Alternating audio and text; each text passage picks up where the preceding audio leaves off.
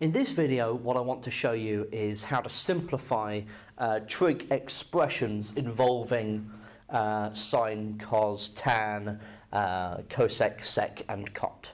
Okay? So I want to make these simpler than they currently are.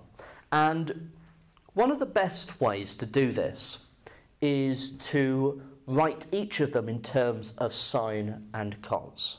Okay? If you do that, usually it will make things simpler and easier to spot how this is going to work. So cosec is 1 over sine, and we're multiplying that with sine over cos. And what you should be able to see here is that the sines will cancel each other out. And we're just going to be left with 1 over cos. But 1 over cos, we already know, well, that's sec. So cosec tan is sec. Okay? Let's look at tan x cot x. Well, tan x is sine over cosine, and cot is cosine over sine. Now what's going to happen is that we have a sine that's going to cancel with that sine, and the cosine is going to cancel with that cosine, and so this is just going to be 1 over 1, or just 1. Okay? Now you could also see that as tan times 1 over tan, okay? Which will be 1 as well. Sin x cosec x, well, we have sin x times 1 over sin x.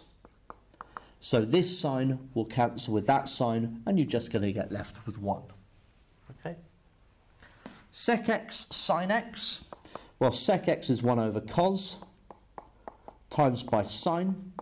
And so here we're just going to get sin x over cos x, which we know is tan. Okay? So sec x sin x is the same as tan x. Finally, cosec over sec. Cosec is 1 over sine,